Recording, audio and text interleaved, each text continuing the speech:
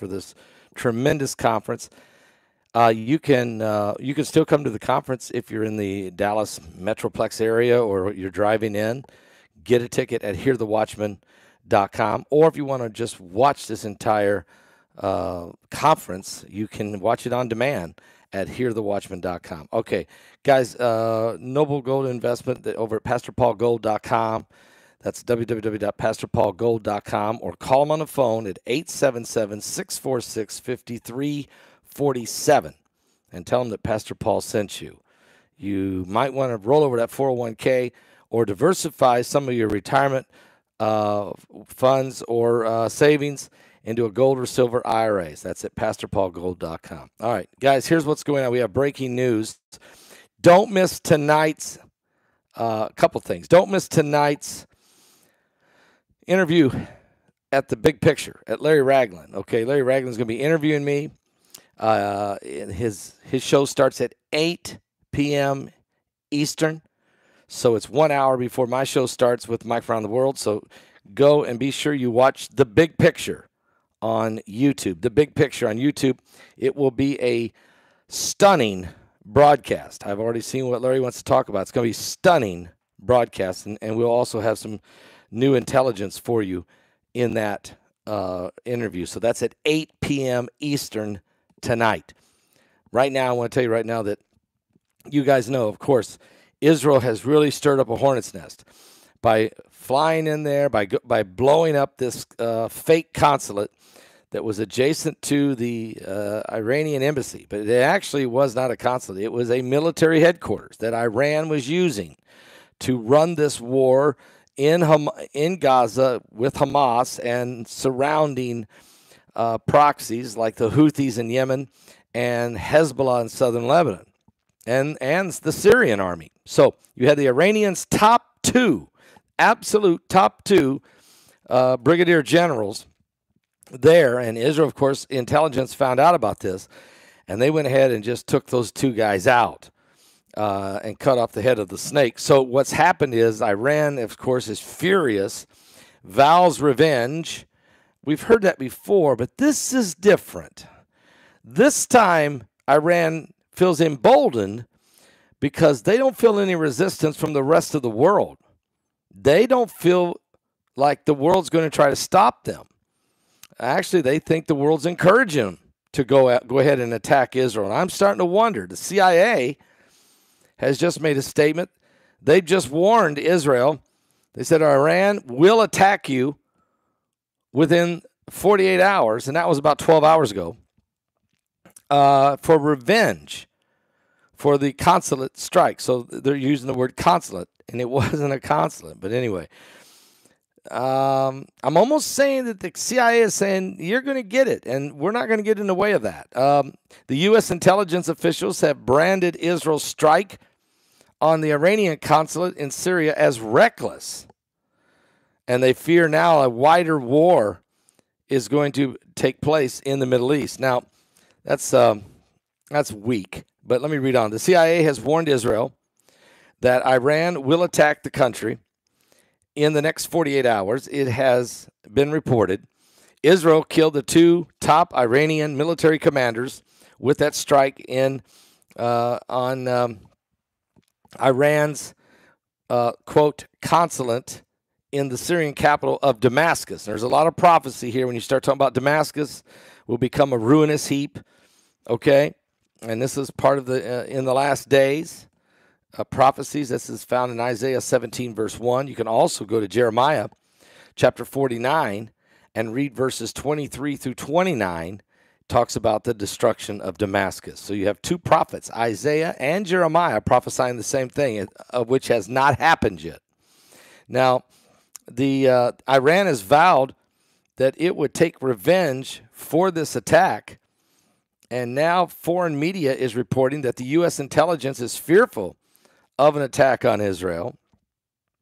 Iran is said to be planning a combined attack with a rain of drones and missiles fired from its bases at strategic locations inside of Israel, according to Al-Mahadin. Now, this comes after the U.S. officials raised fears that Israel's strike could lead to a wider war in the Middle East. My first thing would be, okay, America, you understand, you know the alert, you can hear the chatter, something could happen. Get ahead of it. Get ahead of it and squash any movement that you would see Iran making, or at least let the Israelis know. Hopefully that is happening. Now, Ralph Goff, a former senior CIA official who operated in the Middle East, said Israel's strike was reckless, adding that it will only result in an escalation by Iran and its proxies. Well, here's the thing. Israel's fighting a war, guys, and it's not just with Hamas.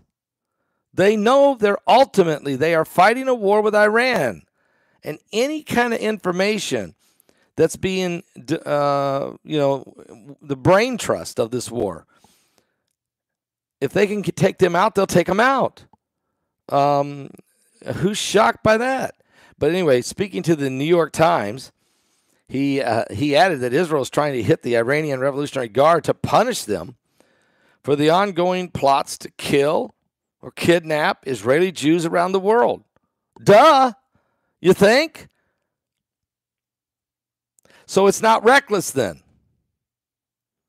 Anywhere in the world, there's plotting going on to kill Jews, and you have a chance to squash, to cut off the head of the snake, to smash two of the brain trust, to protect your people. That's not reckless to take them out. That's being prudent and being vigilant and being on top of things. Okay, so anyway, former U.S. Central Command Chief and retired four-star General Kenneth F. McKenzie warned the attack was a blow for Iran. He also said Iran's options to hit Israel are very, very limited. Thank you. And the Israelis aren't going to back down. Thank you. Thank you, U.S. Central Command Chief Kenneth F. McKenzie. Thank you for being that's why you're a general. That's why you're in charge and the other guy's not. Dana Stroll, the Pentagon's former top Middle East policy official, warned the strike was a significant escalation and risked tipping an already volatile, unstable region into a full-scale war. Well, that's very possible, but I think it's already on, and I think that's what Israel's saying. I think it's already full-scale. It just hasn't all kicked into gear. I mean, you've had rockets flying out of southern Lebanon by Hezbollah. You've had rockets flying by the Houthis out of Yemen. You've had the Syrians sending over missiles and artillery and drones. You have the Russians camped on your doorstep. You have the Iranians running all over the place in Damascus and all over Syria. And you have protesting going on all over the world, anti-Semitic protesting all over Europe, all over the United States, in the major cities where the lefties live. And, yeah, I mean, so Israel's just getting out ahead of it. Now, Israel knows they're so close to finishing off Hamas, and the whole world is trying to prevent that, especially the United Nations. America standing with Israel, sometimes waffling, though. We've seen Biden waffle. We've definitely heard Chuck Schumer. He didn't even waffle. He just betrayed Israel.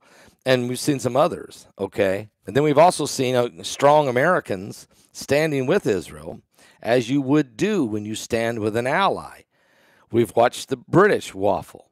We've watched the French waffle. And we've watched even the Germans question. So, if you're Israel, what are you going to do?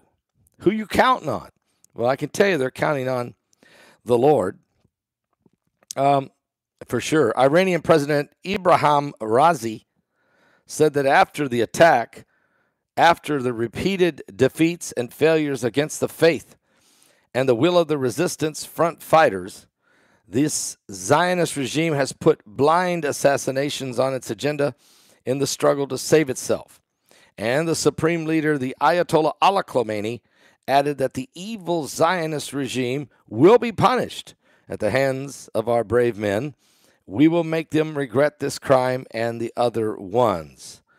Yeah, obviously the Iranians are not happy about getting hit, but, you know, everybody turns a blind eye when these guys are running the war, and they're calling the shots. They're distributing the weapons. They're the ones that are funneling in the artillery and the rockets and the weaponry and the money, which they got, recently. And that's another story. So we're going to keep a close eye on all this, guys. I mean, it's very, very, we're in a very, very volatile time. I'm in agreement that this thing could explode, that it could actually expand. I actually think it's going to. I think that before Israel can finish off the tunnels, I understand there's 22 tunnels under Rafah, and that they are brutally deep and booby-trapped and full of fighters. And to crawl into them and work your way there through the civilian population, which half of them are actually involved, or are Hamas fighters in civilian clothing. So this is a very dangerous operation. And Israel wants to finish this and disarm Hamas. But in doing so, you can see the other allies of Iran are trying to build a coalition to try to stop that. And they're trying to twist the arm of the Americans to let it happen. So we're going to wait and see. But this could I still think we're in Psalms 38, and we could actually Psalms 83, and we're very close to tipping this thing into Ezekiel 38. We're very, very close. It's certainly a wider situation. This war is undoubtedly going to expand. I hope not. I pray for peace. I don't want I don't want anyone hurt. I don't want to ever see war. It's horrible, really. I mean, just to be honest with you. And so we're praying. We really are. We're praying, and we're asking the Lord to help and provide direction and to bring peace. And we're praying, for the peace of Jerusalem. We're praying for peace in the Middle East. We really are. And so, but I stand with Israel because Israel's the one that was attacked and have been always the one that gets attacked and gets hated on. And I stand with Israel because God chose them as his chosen people. God committed and made a covenant with Israel. And I believe the Bible. Let's give this world back to God.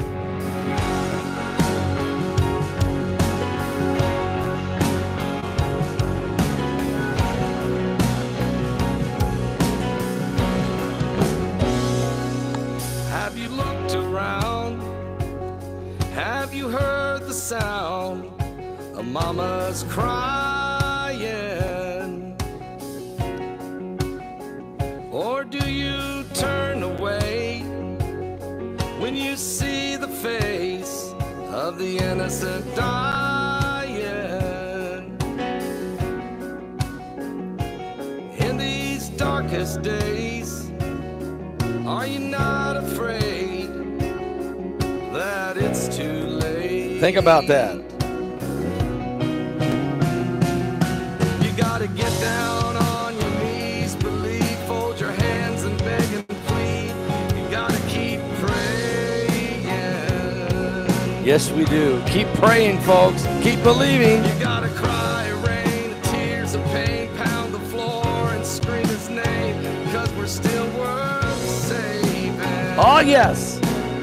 Don't miss tonight at 9 o'clock with Mike Go on like this, from around the world. like this, we can't love like this. Give this world back to God.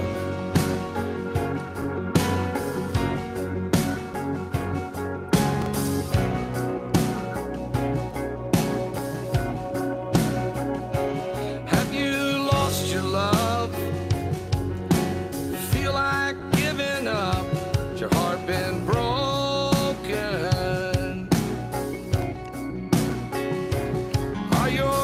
is okay? Do they come home safe? Do you lie there hoping? Think about that. You can make a wish, You can knock on wood. Oh, it won't do you no good. you gotta get down on your knees, believe, fold your hands and beg and plead. You gotta keep on praying. You gotta cry, rain, tears of pain, pound the floor and scream his name, 'cause we're still worth saving. Yes, we are.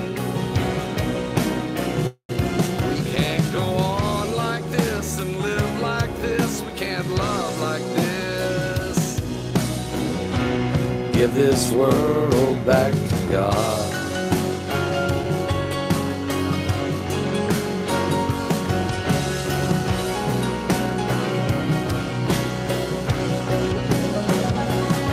You gotta get down on your knees, believe, fold your hands and beg and plead, and keep on praying.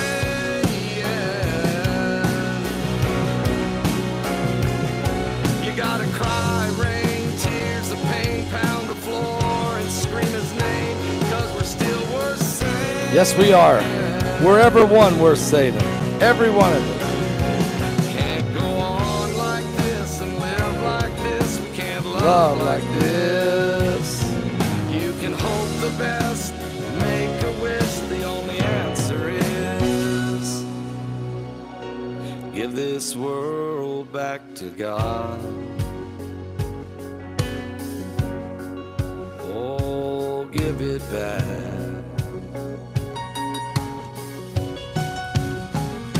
Hey!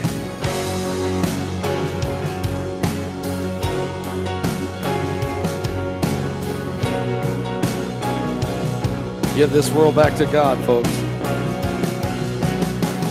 Tonight at 8 o'clock, I'll be on with Larry Ragland on The Big Picture on YouTube.